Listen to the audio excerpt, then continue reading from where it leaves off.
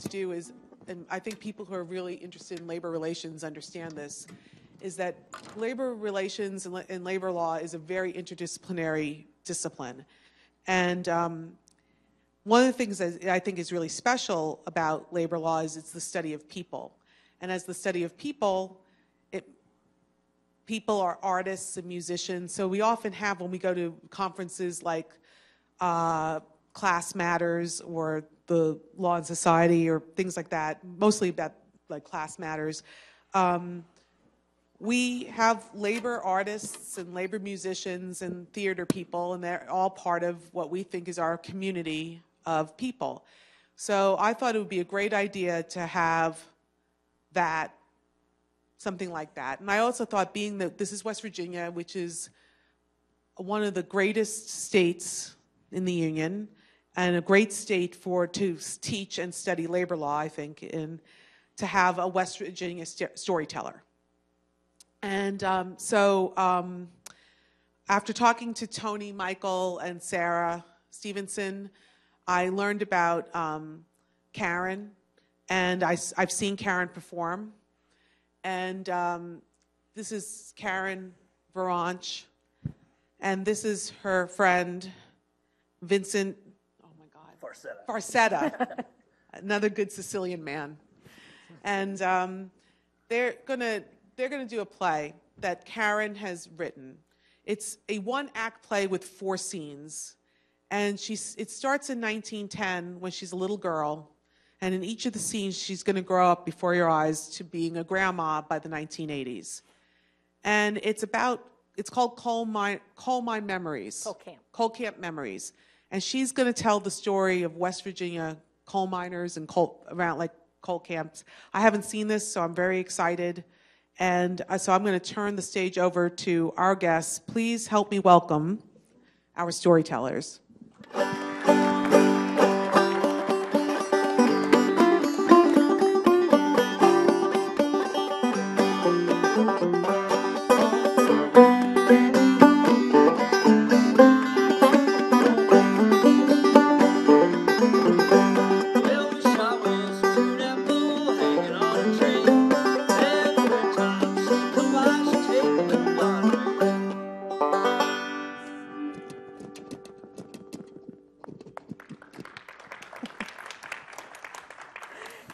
Skip, skip to my Oh, that's my favorite song to sing. My best friend Missy and I sing it all the time, but she's not here right now. I'm just waiting for my pa's shift to come off the coal mine. Every day when that mine whistle blows, us young'uns run as fast as we can down the tipple. See our daddies. See what treat he has for us in his lunch bucket. Maybe it's a piece of sandwich, or maybe a piece of fried pie like Mom makes for us up the house. Oh, I know it's the same food that Mom makes for us, but it always tastes special when it comes from down underground in a coal mine. When them coal miners come up from underground, I don't recognize my pa straight away. Them miners are covered from head to toe with an old, gritty, black coal dust. Some of the miners go straight away to the company bathhouse to take them a bath. But my pa, he don't like to spend the extra money on a company bath. He goes on home where Ma has a big old No. 3 tub of water heating up for his bath. First thing he does when he comes in the house, all tired and dirty from working all day, he takes them old, dirty hands, and he blackens our noses with them. Then he takes a nap. My pa is so tired from working all day, he's going to lay down and sleep before he can bathe or eat.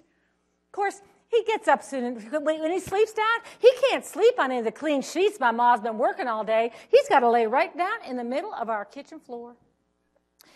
But he gets up soon enough, and Ma washes his back down real good. No matter what, there's big old black rings of circles, coal on Daddy's eyes. Can't never get away with the coal. Then we sit down to eat. There's plenty of good food to eat at our house, especially near the first of the half. See, coal miners, they get paid twice a month. So each payday is a half a month. So on the first of the half, sometimes my pa gets a steak. Of course, on those days, us young'uns, we eat beans and cornbread. Or when we get salmon, we each get 1 teaspoon, and Pa gets the rest of the can. I think salmon is the best food in the whole wide world, but we would not think about complaining because Pa works so hard underground. Well, sometimes I only see my Pa on Sunday. He's up and off to work of a morning before I'm awake, and he don't come home till I'm asleep at night. Some nights I'm lying in my bed, and a noise will wake me up. And I hear Pa getting ready to go to work, tromping down those carnation milk cans so his feet won't slide down in the snow. He can't afford a new pair of boots this year. I hear Ma rolling out biscuits for his breakfast, and I smell coffee brewing. But I don't have to get up because it's about 2 o'clock in the morning when Pa's going off to work an 18-hour shift. I can just snuggle back to sleep with my 2 sisters in this big old metal bed of ours. Only other thing that's going to wake us up is when the train goes by this here coal camp house. Train tracks run so close behind the house that when the train goes by, the whole house rattles and shakes. Got to hold on to the bed, otherwise you fall out of the night. Of course, sure as the sun coming up, I got to get up and go to school. Well, first, I do my chores. My chore is to haul water to this here coal camp house. No such thing as running water, and only 1 pump for all of J Row. So you walk down the row of houses. Each one looks exactly alike, and you haul back whatever water Ma's going to use of a day. Tain't too bad of a chore, though, because everybody sends their young'uns for water of a morning, so it's a nice place to say good morning to your friends. After we do our chores and we eat our breakfast, then we head off to school. It's about a 2-mile walk up the holler. No such thing as buses or nothing like that. Got to walk there and back. No matter how cold it is, we walk to school. Now, in the real cold weather, my big brother Ben, he goes on out ahead of us to get the coal stove heated up. See, all of us young'uns from this here coal camp of Cayford, we sit in one great big room. Not as big as this one, or not as high as ceilings, but a pretty big room. And the coal stove, it's right in the middle of the room. So if you're sitting down in the front or in the back and you ain't near the coal stove, it can get mighty cold of sitting in your seat. But Ben, he goes early to take the chill off of the room for our teacher, Miss Covey. Oh, I like school, and I like Miss Covey. Every day, she starts school the same way, with the Pledge of Allegiance, the Lord's Prayer, and then she inspects our hands and our face and our neck and our ears and makes sure they're clean. She makes sure all the boys has a clean handkerchief. But that Miss Covey, well, she has got to have the skill of a chess player. She juggles all the grades and all the subjects all by herself, and no matter what, she has special time for each and every one of us. I don't suppose any of us would dare disobey Miss Covey, because if we did, she'd take a switch to us as quick as we could say our ABCs. And if we went home and complained to our parents about getting switched at school, get switched once again, make sure you learned your lesson real good. Not the switching so bad, you got to go out and cut your own switch. Cut 4 or 5, make sure you get one that hurts real good.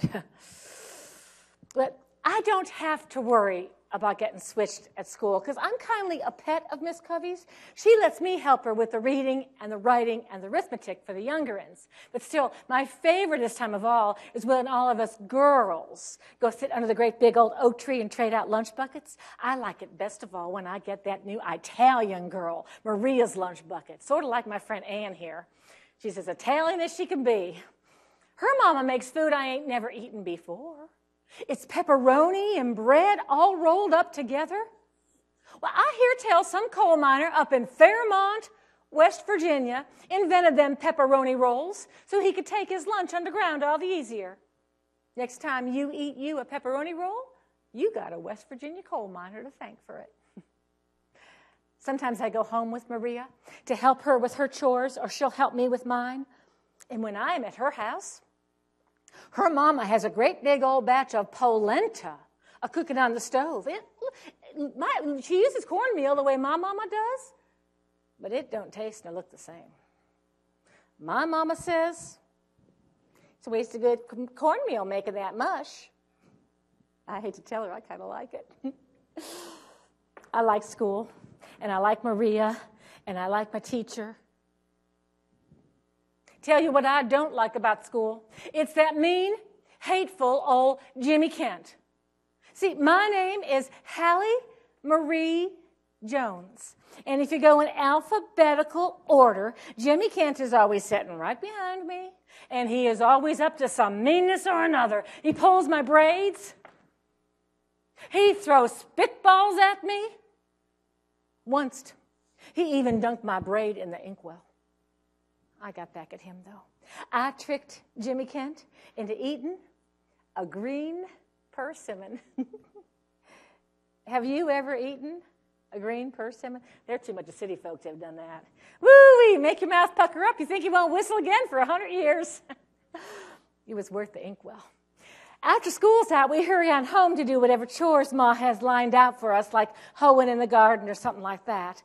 If Ma ain't to home, all I do is look around the front porch as a J-row, and wherever her broom is leaning up against that house, she's gone there to give that woman a hand. Or we might find 5 or 6 women in our kitchen. You know, one has an egg, one has a cup of sugar, one has a cup of flour. They get together and make a cake. We got fine neighbors. And everybody has a lot of children, so there's lots of children to play with. Well, some families have as many as 12 or 14 children. Lots of places to play. Right outside the mountains, coal camps is the prettiest mountainside you ever did see. Well, one place that we like to play is a gob heap, a slag pile. It's a slate dump. It's the place they dump all the coal, has too much rock in it, and they can't sell it on the market, so they just dump it in a great big old pile, but it is not a very safe place to play because part of it is always on fire. I asked my pa once, why does it burn that way? And he called it spontaneous combustion. I still didn't know what that meant. So he told me it just started into burning without anybody ever lighting it. Well, that one gob heap, it has been a burning for nigh on to 2 years now. It has a real bad smell. My mama says it smells like sulfur. I think it smells like rotten eggs. Can't get away from rotten egg smell in a coal camp. I guess after a while you sort of get used to it. There's the coal mine whistle. I got to run now. I got to go meet my pa.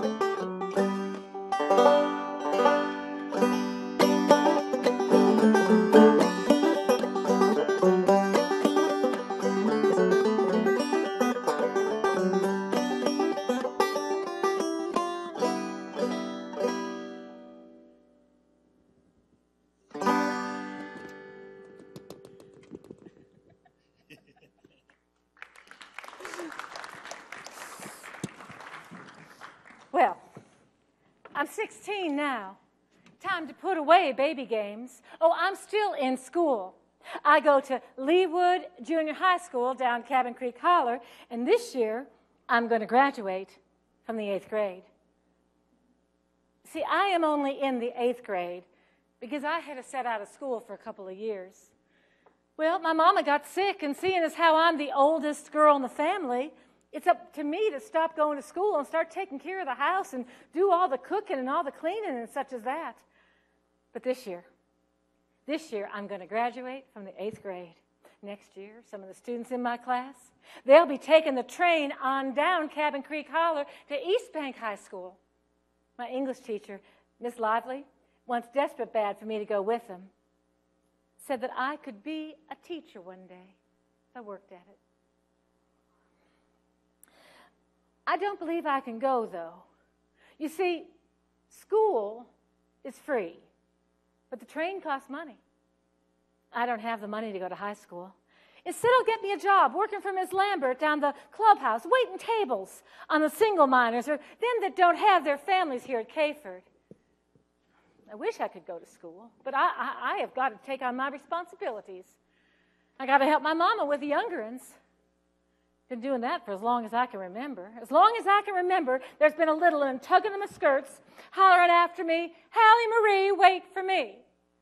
And if I didn't wait for him, or if I hid from him like I used to do sometime, oh, laws, my ma would get after me. Wasn't my ma be Miss Morgan, Miss Dobbs, Miss Lawson? Living in a coal camp is like having a whole camp full of mothers. Everybody looks after everybody else's youngins. Now, I have got to hurry right home from school today because today is wash day. My mother and I wash all of our family's clothes by hand with nothing but a big old No. 3 tub of water and a washboard.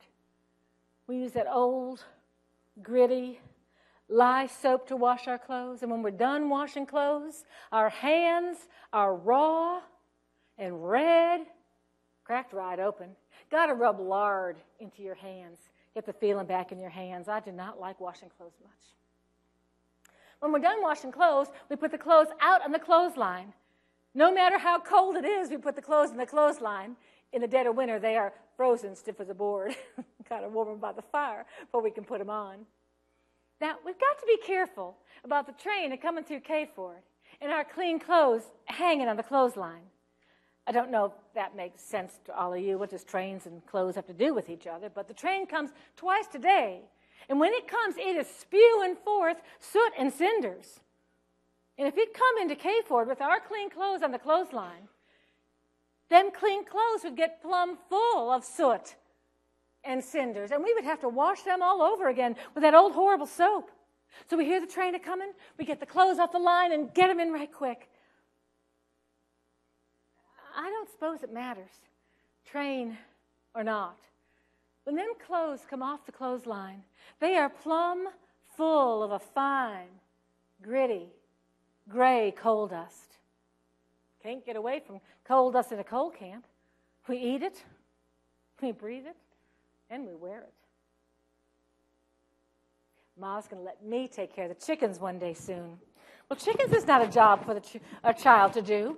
Well, with 10 children in our family, plus my mother and father, that is 12 mouths to feed. Every egg those chicken lays is precious. You wouldn't want a little one now going into the chicken coop, feeding the chickens, and stirring up a fuss so the chickens wouldn't lay just right, or, God forbid, breaking an egg. No, that is a job for the mother of the family to do. But Ma says that I might have chickens of my own one day soon, so I need to learn how to take care of the chickens. But my most favorite chore to do for Ma is to go to the company store.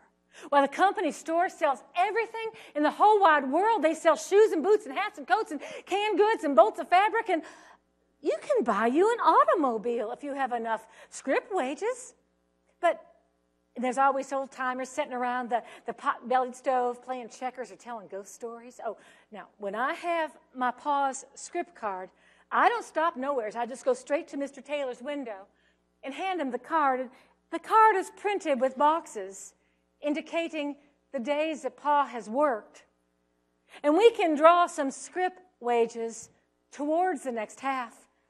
I like to die of embarrassment when Mr. Taylor says real loud for the whole store to hear, "Now, Hallie Marie, you know you Joneses can't have $5 worth of script. You can only have $2.50. I wish the floor would open up and swallow me whole. Oh, there's never any extra for candy for the youngins or them red ribbons I'm looking at for my hair. That only comes at Christmas time. But Christmas time's a wonderful time in a coal camp. The company buys every youngin an orange and a piece of candy. And Pa and Ma save back their script wages and get us each one present we're looking at. I hope my Christmas present this year are those red ribbons I'm looking at for my hair. Folks been telling me that stores outside the coal camp don't charge as much money as the company store. I asked my pa, why don't we just shop there instead? He said life could be real difficult for a coal miner whose family didn't shop at the company store. He said there could be an accident underground. It wasn't really an accident. Just the company's way of warning a man he better start spending his money at the company store. Don't make no difference, I expect. Coal miners get paid in scrip. It's coins with holes through the middle or little pieces of paper. It's good for the company store, the company movie theater, the company doctor. But it ain't no good outside the coal camp unless you sell it for less than it's worth. Still, some of them fellers, they sneak out under cover of darkness and go over there to old man Hatcher's store and sneak in that secret door he has in the back. And they sell their scrip for half of face value and still get more goods for their money. Well, that means the company store has raised prices on Mr. Hatcher 4 times. It's all too confusing for me. But my most favorite time of all is when somebody has a play party at their house. We all go over one person's house, take out every stick of furniture. Some of them start playing the banjo and the fiddle, like my friend Vince over here, and the rest of us start into dancing. Laws, we have a good time. Lately, I have been dancing a lot with Jimmy Kent. Well, he's as handsome as he could be. Went to work last year with his daddy underground, and sometimes of an evening he comes calling. Oh, my mama was not very happy when Jimmy Kent first come to call. See, last Halloween, a year ago Halloween, he got himself into a peck of trouble. Appears he and a couple of other boys decided to go out on Halloween night and raise a ruckus.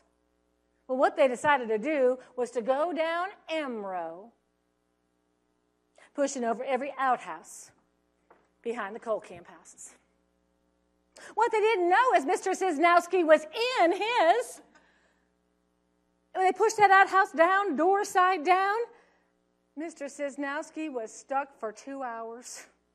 And he recognized Jimmy's voice. Oh, Jimmy had a lot of work to do, setting up each one of them outhouses, putting a fresh coat of whitewash paint on each and every one of them.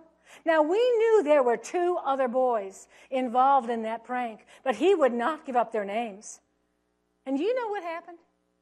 Every single boy in Cayford helped him do his chore so he wouldn't have to say who it was helped him out. My mama said she didn't care. She said the boy who would do such a thing was not welcome to come a-calling on her daughter, and that would have been final. I would not have been able to see Jimmy Kent again. If my 2 brothers hadn't confessed and said they had more to do with it than they'd first let on, and they suggested that Mama give Jimmy Kent a second chance, all my mama said was, well, turn my head around and bite my neck. I declare, I'm glad she did give Jimmy Kent a second chance. I think that Jimmy Kent is the finest man to wear shoe leather. We go out walking of an evening. Sometimes he holds my hand. I am always home by 10 o'clock sharp. And wouldn't you know it, right when I am coming up to my front porch, and Jimmy's going to say something real tender-like to me. Every one of my neighbors find something to be doing on their front porch with their lights on, as if I'm the kind of girl that you need to keep an eye on. That Jimmy. He's a fine feller. And to think he's the same boy used to tease me so when we was youngins together. Oh, he still teases me. Asks me when I'm going to put my hair into braids because he's got the inkwell ready. I tell him, go straight ahead. I got a green persimmon sandwich just waiting for him. We laugh and then we dance. Want to give us a tune, Vince?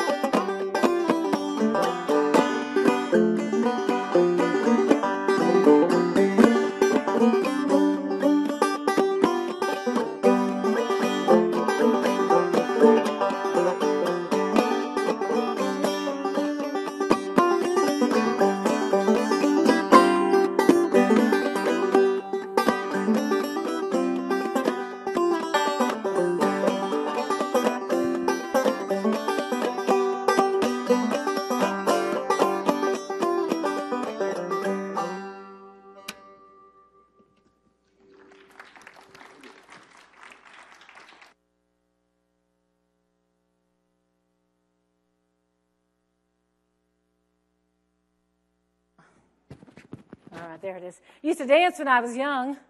Ain't got time for that now. Jimmy and I got married a while back. We have 3 young'uns now.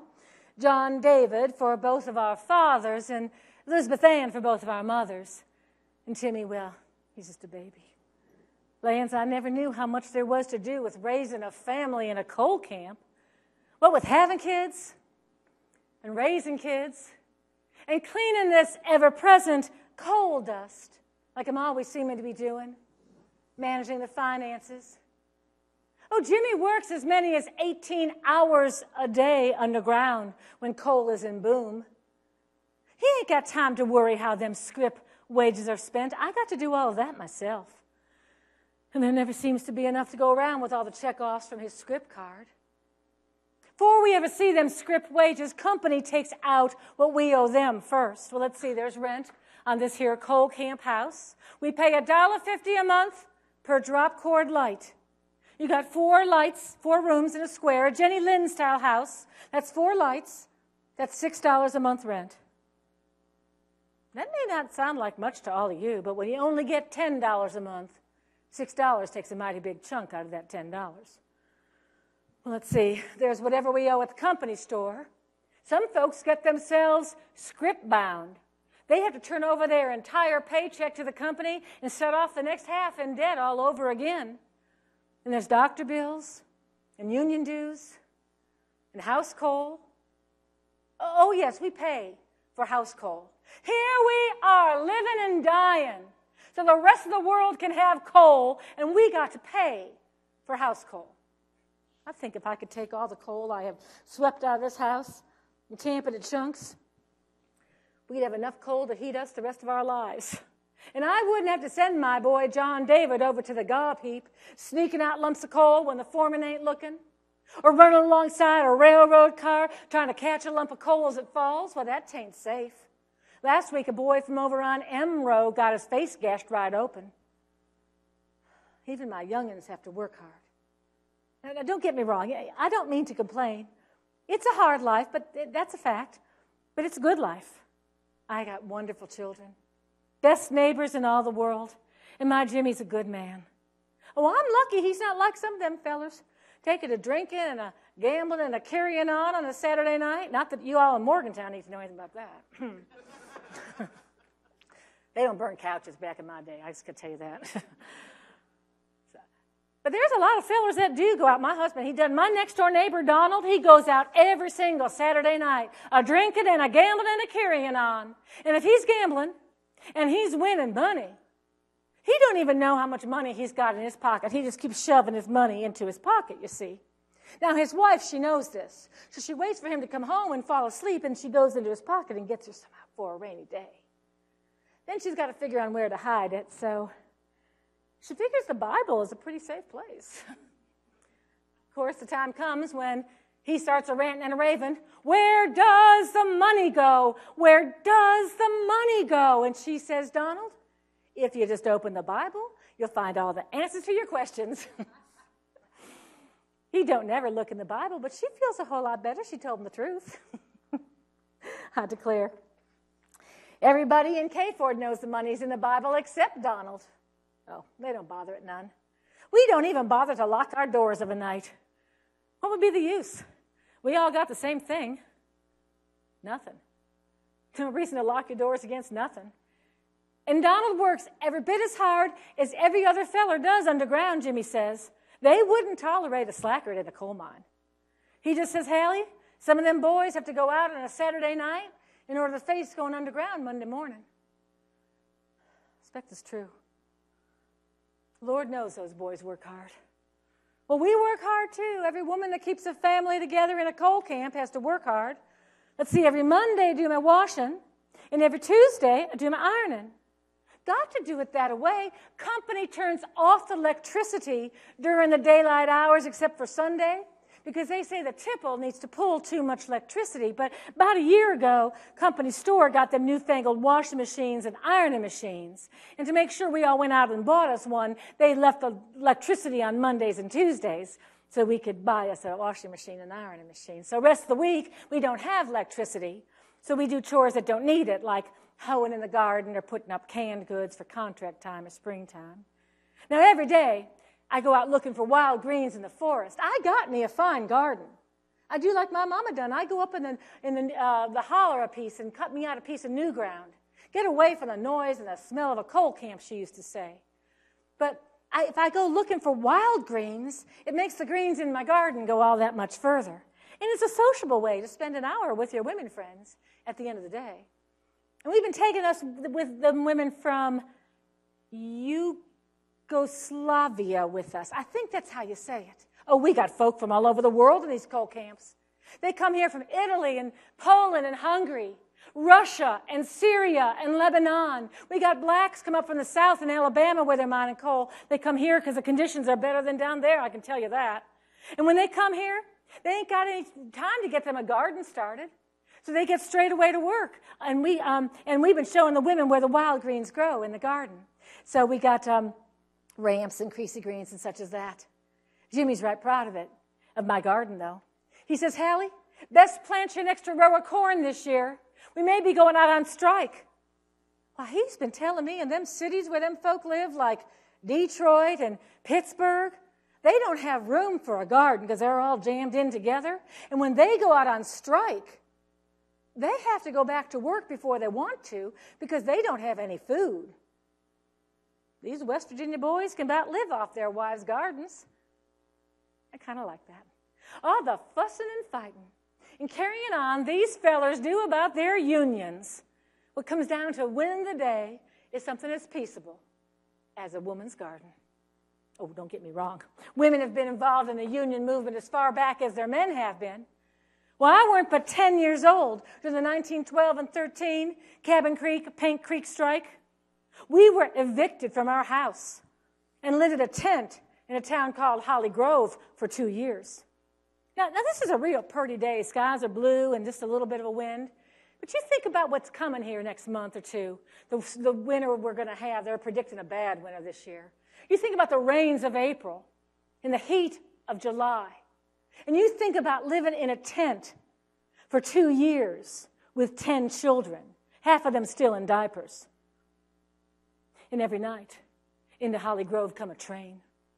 We called it the Bull Moose Special because it was armed with gunmen, thugs, Baldwin Felts detectives, they was called. Nothing more than a hired army for the company. These men had no morals, had no ethics at all. They were murderers and arsonists and such as that. And they'd ride that train into Holly Grove and they'd shoot into the tents, not caring if they killed women or children. Every night my mama would lay us down to sleep and she would line the tent with pots and pans and skillets as a barrier against the mine guard bullets. It was the women done tore them railroad tracks up, so the Bull Moose Special couldn't get back into Cabin Creek. It was the women. Now, the time my daddy asked me if I'd go get a bucket of milk from some coal miners down the railroad track. Now, he told me that there'd be some of them Baldwin Felts boys between his group of coal miners and that. He told me, let them Baldwin Felts look inside that bucket of milk, both a coming and a going. I was scared totally to death. Them big old men bearing down on me like they done, threatening me like they done. When I come back, I handed that bucket of milk over to my daddy. He took it from me, and he poured out the milk. And there in the bottom of the bucket, it was filled with bullets. When my mama found out he had sent me for the ammunition, she was furious. He said, Ellie, it had to be that way. If she knew what she was carrying, she might have given herself away, but there was no other way for us to get the ammunition. We all helped with the union movement. Now, the time a woman come through here named Mother Jones. She was sent by the United Mine Workers of America, but she was an older woman, kindly plump and had white hair. Well, she looked just like your granny. But she didn't talk like your granny. Oh, no, she swore like a sailor. You all, I think they've heard her talk. I weren't allowed to go hear her because she swore too much, I can tell you. One time, she gathered up 100 men, and marched down to the capital of West Virginia, the one that's standing there today, and declared war on the state of West Virginia. But another time it weren't the men folks she was a-looking for. Well, she had heard the Scabs were going to go to work over in Whitesville on the other side of Kayford Mountain. She gathered up every woman she could find. My mama was one of them. And in the middle of the night, they marched up over that mountain. And the next morning, when them Scabs come to work, there was 100 women standing there, armed with nothing more than pots and pans and brooms. But didn't nobody go to work that day? I guess our brooms are as important as our gardens. I didn't always like working in the garden. I recollect one time before I was married, my mama asked me and my two brothers, Ben and Bill, to go plant some corn up new ground. Well, you know, my brothers, they wanted to play baseball. You know how all-fired important baseball is to these boys here in the hollers. Unless you're a Cubs fan, then you're just plain disgusted. I knew they'd get that one. They're city folk. Well, I didn't want to plant corn either. I had plans to go with my girlfriend to the swimming hole. So my brothers were such rascals. They talked me into taking a handful of corn and hiding it under an old holler log down the end of new ground. Said when the corn wouldn't come up, we would just tell Pa it had gone bad. Now, if you're not city folk, maybe you're farmers, you know what's going to happen next? That old holler log was covered up with corn plumb clear through to the sky. And Pa knowed right away what we'd done. I guess it made it easier to pick being all in one place like that. And we were looking for chores we could do standing up for quite some time. We didn't know. We didn't know the difference that that handful of corn would make. That it would be the difference between going hungry for a week or having a week's worth of corn pone or cornbread or polenta, depending on where you're from. My pa and ma wouldn't talk about it. But some nights when the young'uns are asleep and we have one more cup of coffee to drink, we'll sit down at the kitchen table. And Jimmy will tell me what it's like underground. He says it is pure blackness underground. You can't even see your hand in front of your face if it wasn't for the carbide light on your soft hat helmet. It's damp and wet underground. Some days he works in a puddle of water, comes home drenched clear through to the bone. And them coal seams, they might be 3 or 4 feet high. Man's got to walk all hunkered over so he don't hit his head up on the roof. But some of them coal seams are 18 inches. Man's got to crawl on his belly all day long. Now, what kind of job is that for a big man like my Jimmy? He don't get a lunch hour because every minute that he's not loading coal, he's not making money. Coal miner might work 8 or 10 hours before he loads coal. He don't get paid for that time. On a good day, he might load 16. On a good day, let me just say, if he wants to go in before the man trip, he might walk 2, maybe 3 miles. Once he gets to the face, he's got to dig out the undercut, drill the hole for the black powder. Oh, he's got to buy all of his own powder and equipment from the company store that he pays 4 times what he'd pay for it at Beckley or Charleston. And no matter what, if a fella gets close to paying off his debt, they just raise prices, making sure you always owe money, and therefore you can't never leave the coal camp. After he's drilled the hole, he yells, he sets the shot, yells, "Fire in the hole!" While he's waiting for the shot to go off or the smoke to clear, he can grab himself a sandwich or a fried pie, something you don't need to bother with a knife or a fork. And then once the smoke clears away, then he's got to haul rock. And then, and only then, does he load coal. On a good day, he might load 16 ton. Of course, he has to load 1.25 tons to equal 1 ton because the company says men put too much rock into the coal. And so they have to load 1.25 tons, as if loading rock is not company business. On a day my husband has been paid for loading 16 tons of coal, he has loaded 20 tons of coal. And these fellers, they got them a brotherhood underground. Oh, everybody has a buddy. You never go underground without your buddy. Jimmy's buddy's one of them black men up from Alabama.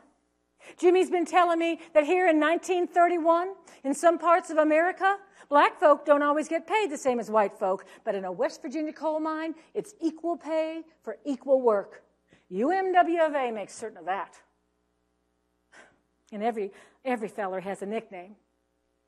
Jimmy's nickname is Muscles. You see how he got that? He's so strong. His buddy's nickname is 18 months. You see, 18 months, he lost half an ear down in a coal mine accident down in Alabama, so he only has an ear and a half for 18 months. And I thought they were law professors. I thought they'd be a little quicker on that one. I'm kindly worried for you. Oh, you're not mad. All right, law, that's right, okay. I told him it was the sickest thing I ever heard in my life. How could they make a joke over something so important? He said, Hallie, you got to have a sense of humor if you're going to face going underground every day. Expect it's true. So much can go wrong underground. There's rock falls that can crush a man to death or leave him with no air to breathe. There's methane gas leaks and black damp and all kinds of noxious gases that can suffocate you. When I was a little girl, I used to notice the worried look upon my mama's face and how relieved she would be when that coal mine whistle blew at the end of the miner's shift. Because if that whistle blows at any other time of the day or the night, it means there is trouble underground. And the whistle keeps blowing. And it keeps blowing till it sends shivers down your spine because you know somebody could be dying. And all of us women, we run the tipple. And we wait. Women get really good at waiting in a coal camp. We wait to see who's going to come walking out of that portal and who has to be carried. When the stretcher comes up from underground, my heart rises into my throat like a lump. And I see it is not Jimmy.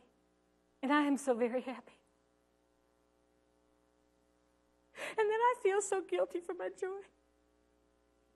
Because the woman standing next to me, holding my hand, that's her daddy or her husband. And right behind that stretcher comes another one. Because every boy works alongside his father. And when a woman loses her husband, she also loses her oldest son. The ambulance drives up then. And then vehicles have windows in the side with shades that pull down and go up. And the men driving them ambulances have a way of sending us a message. If that shade is pulled down full, we know there's no hope for that man. But if the shade is up, maybe he'll live. When I was a little girl, I used to think that my daddy saved a treat for me in his lunch bucket. Now I know these coal miners just save back part of their lunch in case they're trapped underground and have to live off of their lunch bucket for a few days. Oh. I wouldn't know all this if Jimmy didn't tell me. I know they're getting all sorts of safety techniques.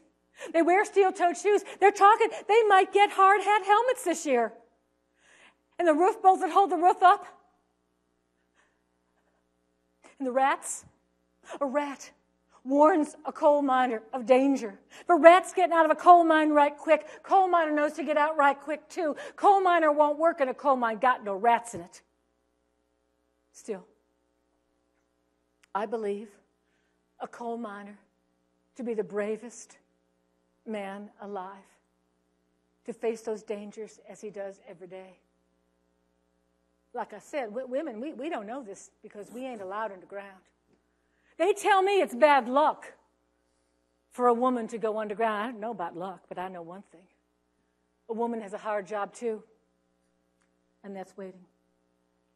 Waiting and hoping and praying. Good Lord knows I spend all my time praying. Say, have you seen him walking? It was early this morning. He passed all your houses on his way to the coal. He was tall, he was slender, his dark eyes were tender. His occupation was mining, West Virginia, his home. It was just before 12, I was feeding the children, and then they came running for to bring us the news. Number 8 is all flooded, many men are in danger. We don't know their numbers, but we fear they're all doomed. So I picked up the baby and I left all the others for to comfort each other and to pray for their own. There's John David, who's 14, and Tim not much younger.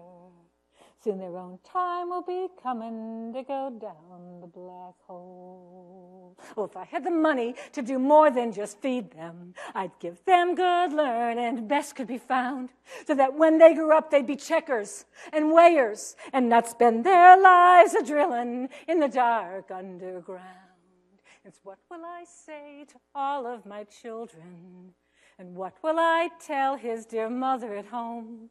And what will I tell my poor heart that's clear breaking? To my heart that's clear breaking, since my darling is gone. Say, have you seen him walking? It was early this morning. He passed all your houses on his way to the coal. He was tall, and he was slender, and his dark eyes were so tender. His occupation was mining, west of Virginia, his home.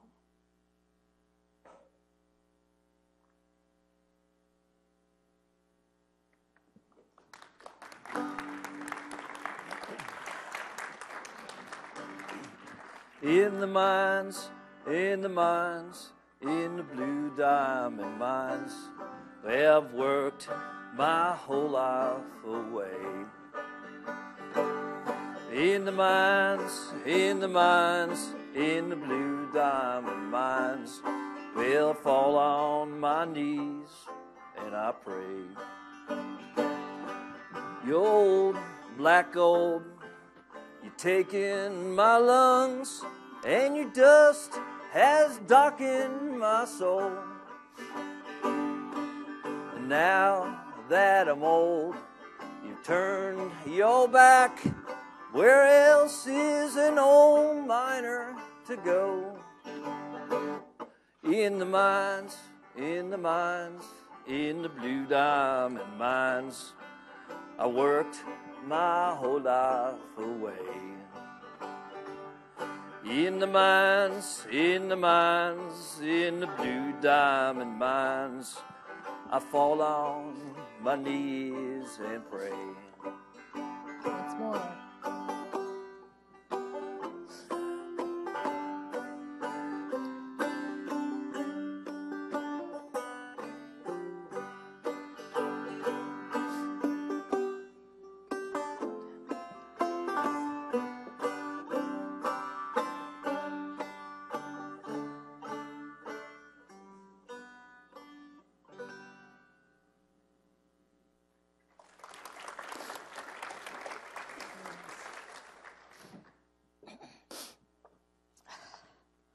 After Jimmy died, didn't know how I'd feed my family.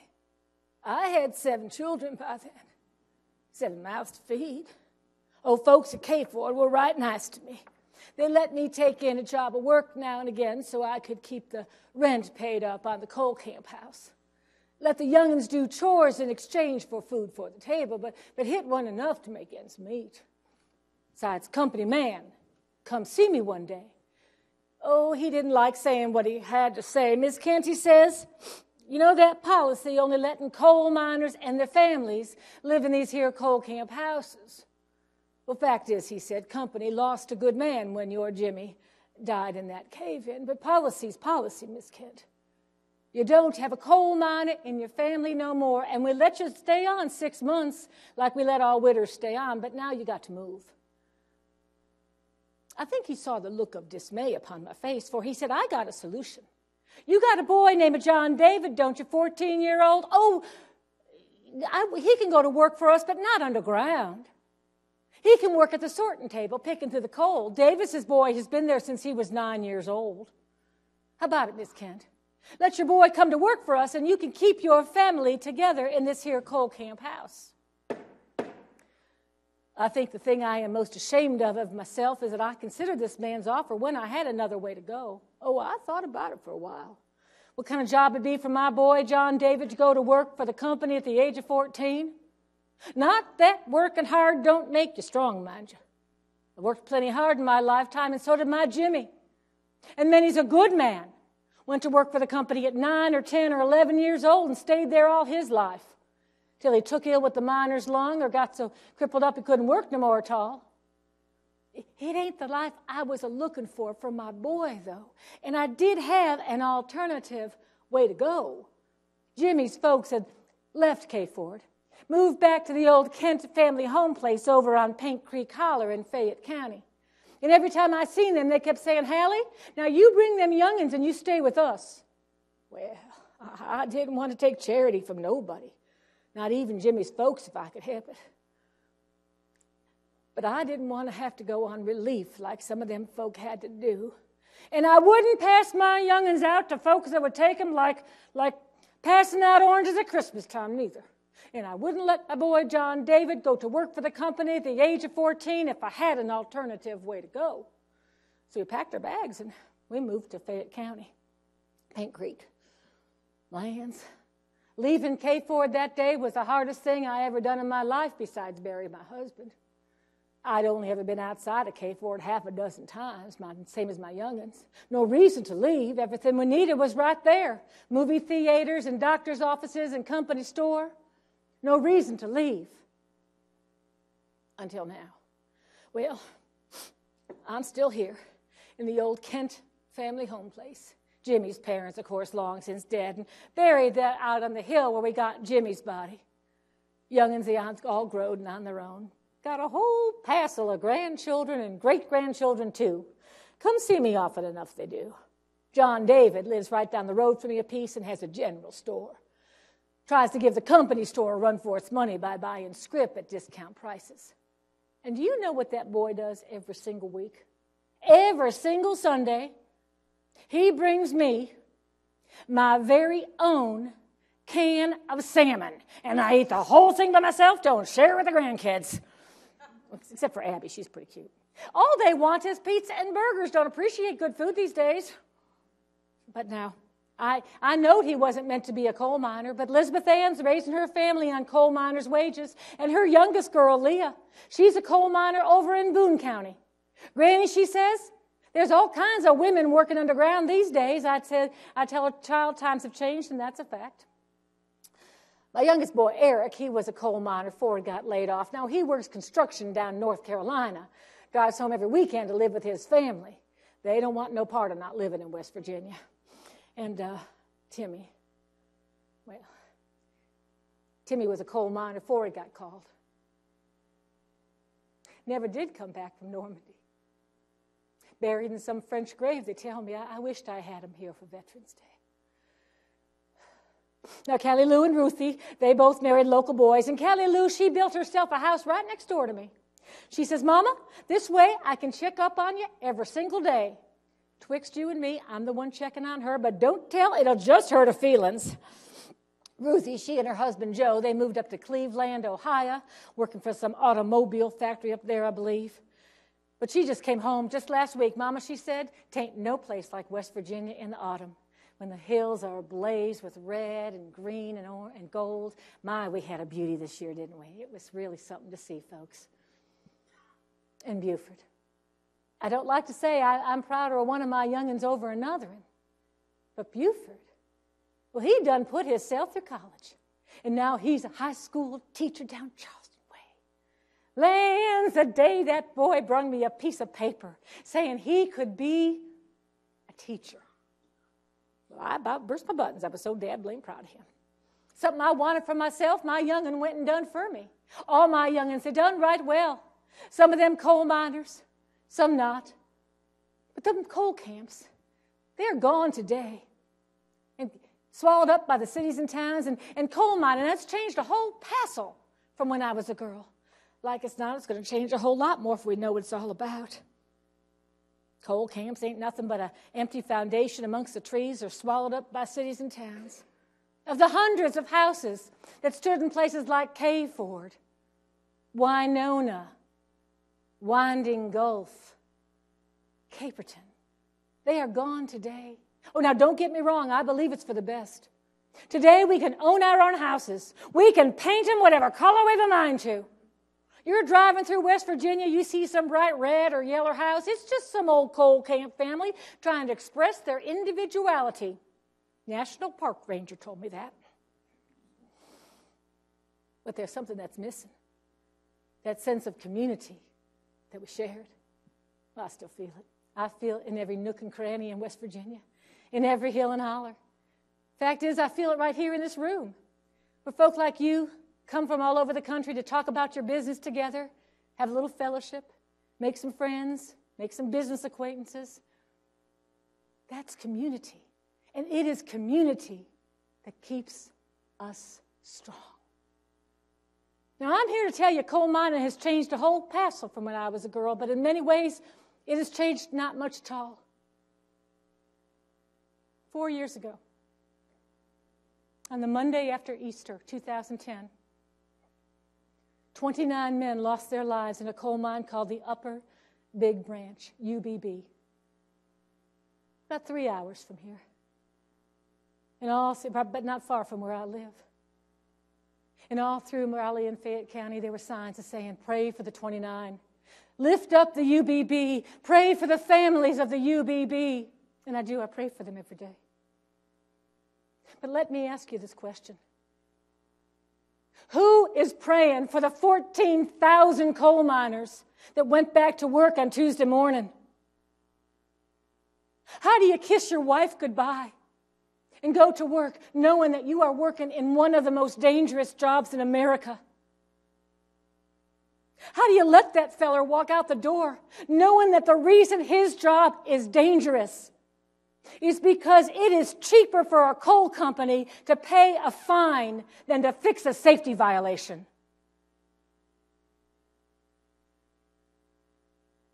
Why do they do it? Why do they put themselves in harm's way every single day?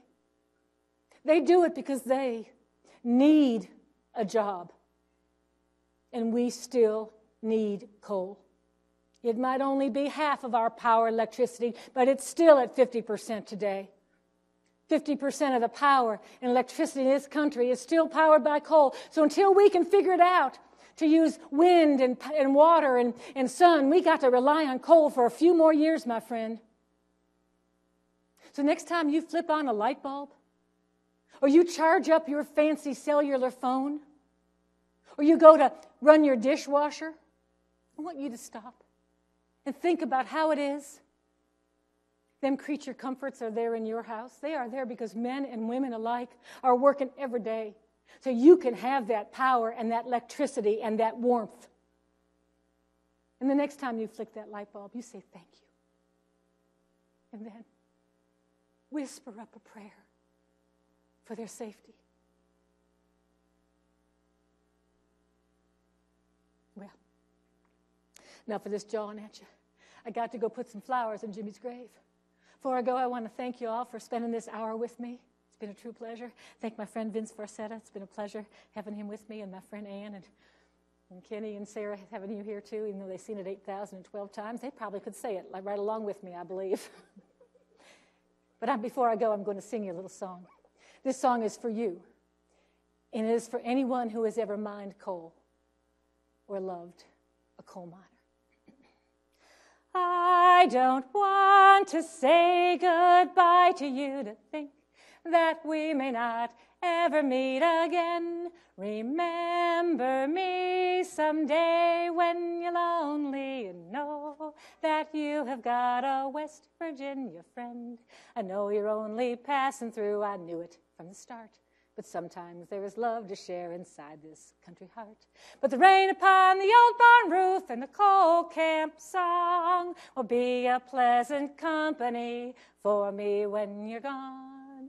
I don't want to say goodbye to you, to think that we may not ever meet again. Remember me someday when you're lonely and know that you have got a West Virginia friend. Thank you.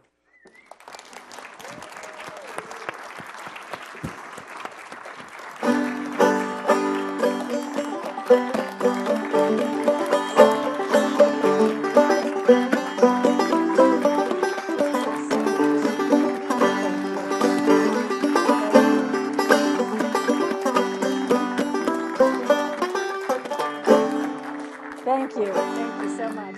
I don't have any place to go.